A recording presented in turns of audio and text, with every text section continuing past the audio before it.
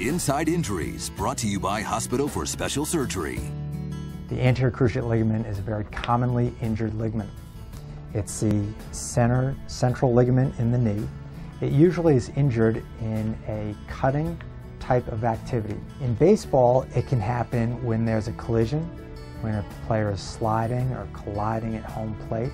So typically when somebody tears their ACL, they have trouble getting up from the injury.